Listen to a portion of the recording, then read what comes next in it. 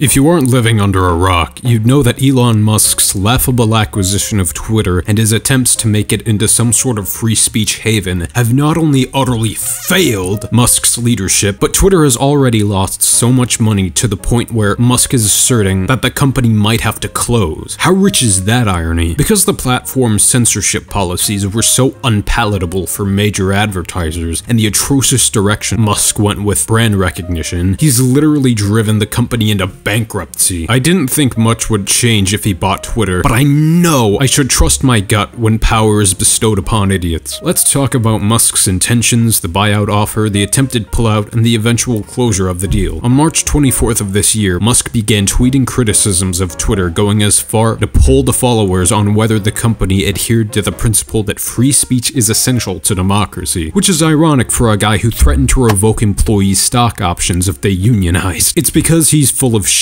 and only believes in stroking his own ego. Days later, he discussed the company's future with Jack Dorsey and the idea of joining Twitter's board of directors with private equity firm Silver Lake. Subsequently, Musk announced he acquired 9.25% of Twitter for a total of $2.64 billion, making him the company's largest shareholder, and as a result of this, the company's share price rose as high as 27%. Twitter then invited Musk to join the company's board, and Musk accepted this offer, but his ascension up the corporate ladder would be quickly halted as he then decided not to join the board. On the 14th of April, Musk made an unsolicited and non-binding offer to purchase the company for $43 billion to take the company private. This is all clearly in an effort to ingratiate a fascistic audience. This led to Musk announcing he'd secured financing provided by a group of banks to acquire the company because capitalism only cares about making those who are already rich richer. Something interesting that happened: 2 days after announcing his bid, Musk registered 3 holding companies under the name X Holdings in preparation for his takeover and subsequent 4chanization of Twitter. Fun fact, Word actually considers the term 4chanization an actual word because it doesn't draw out the red line under it. Anyway, speaking of things named X, a lot of people at a company Musk was involved in disagreed with the name, thinking it sounded like the name of a porn site. Musk clearly names it this way because aesthetically it has this futuristic aspect to it and sounds ingenious in the minds of conformist bootlicker tech bros. I honestly think that it does sound like a porn site, but that's also pretty based. I'm a coomer, what can I say? Here's a major promise Musk made when the deal was initially going through. Musk said that he would remake the algorithm to where it ranks tweets in the content feed open source in order to increase transparency. Another major promise he made was to remove spam bots and authenticate all real humans. Additionally, he stated that he might convert Twitter's San Francisco headquarters into a homeless shelter. After he published tweets critical of certain Twitter executives, Twitter users then harassed those executives using racist and sexist language. As of the 15th of November, he's delivered on none of these promises. Musk then secured another $7.1 billion in funding, a good chunk of which came from a Saudi prince. On May 13th, Musk said that the deal had been put on hold following reports that 9% of Twitter's daily active users were spam accounts. In response to a May 16th Twitter thread in which Agrawal said an external review into the platform's users was impractical, Musk tweeted out a poop emoji, and the following day Musk reiterated that the acquisition could not move forward until Twitter could prove the aforementioned reports false, and he urged the SEC to investigate Twitter's daily user numbers. Twitter investor William Hresniak filed a class action lawsuit against Musk, alleging that he had violated corporate laws in California by manipulating the market, and the lawsuit further declared that he had violated corporate laws in California by manipulating the market. Not only this, but it also claimed that Musk wasn't permitted by the acquisition contract to place the deal on hold, and that Musk's misleading statements had contributed to declining Twitter stock prices. Musk knows damn well that you don't fuck around with the wealth of rich people, because if you induce one of their losses, that's when shit really hits the fan for you, so you should be prepared to have every claim legally possible made against you. On July 8th, Musk announced his intention to terminate the proposed acquisition, claiming in a regulatory filing that Twitter was in material breach of several parts of the agreement by refusing to comply with Musk's requests for spam bot account data and dismissing high-ranking employees. Twitter formally launched its lawsuit against Musk at the Delaware Court of Chancery on July 12th, with Musk tweeting in response,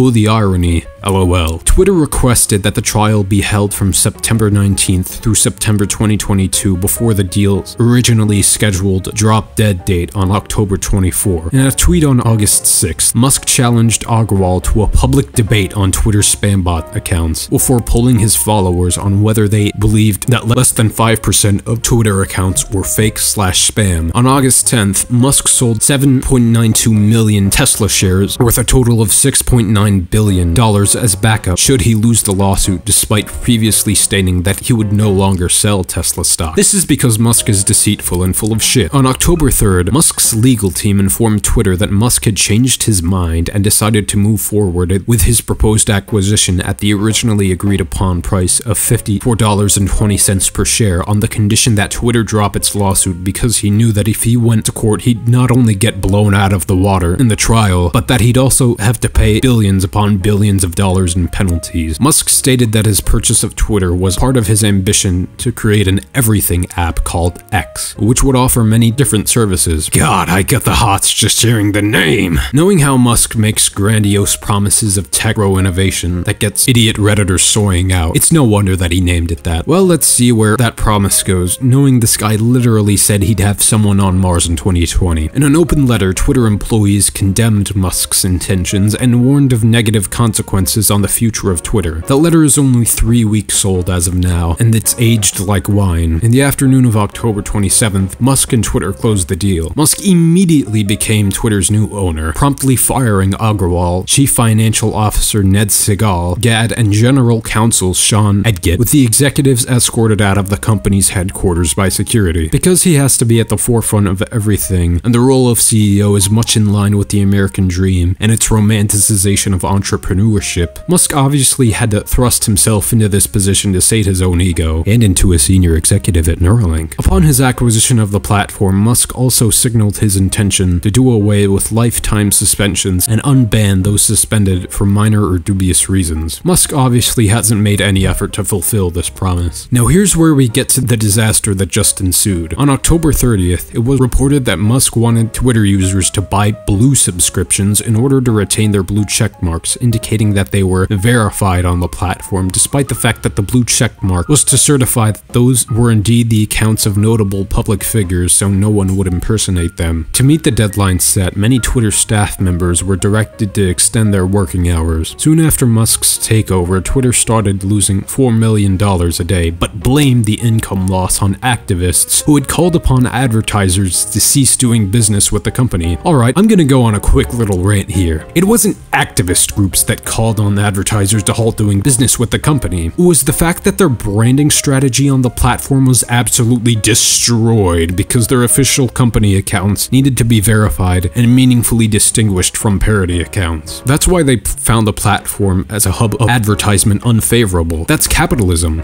The free market, bro. And even if we were to grant that it was activists, that's still completely under a capitalistic framework, so it's ironic that you'll always invoke bootstraps when the prospect of him getting taxed more comes up, but whine and shift the blame onto anyone but himself when his companies lose money. Anyway, to distinguish between those who had been verified before the change and those who received the checkmark via Twitter Blue, secondary grade checkmarks labeled official were briefly added to the former's profiles before Musk overruled the feature hours later. Oh, so much for democratizing blue checkmarks so you do away with what you thought was elitism. These official badges totally aren't gonna become the next status symbol. Anyway, their gray checkmarks were inexplicably restored the next day. Then Twitter halted new verifications via Twitter Blue amid a spike in impersonator accounts. The wonderful ingenuity of Musk, everybody. Christ, people are such bootlickers. Conservative and Republican commentators and politicians in the US who believe Twitter discriminated against right-wing speech expressed enthusiasm for Musk's proposed changes, which is again ironic because Republicans have always championed the free market and corporations acting completely at their discretion with total indemnity. The first 2 weeks of Musk's tenure at Twitter have been widely described as chaotic and tumultuous by the media. Harvard professor Sandra Sucher called Musk's mass layoffs among the most poorly handled she had seen, observing that Twitter's decision to give employees a detailed briefing of who was being laid off and why was highly unprecedented. This is because Musk is an idiot con man. If all of that wasn't enough to convince you that Musk's acquisition of the company has instantly become an absolute dumpster fire, Musk himself claims that Twitter is losing $4 million a day in revenue. Where was that 5-minute edit button he told us he'd implement? Where's the open sourcing of the algorithm? They're simply not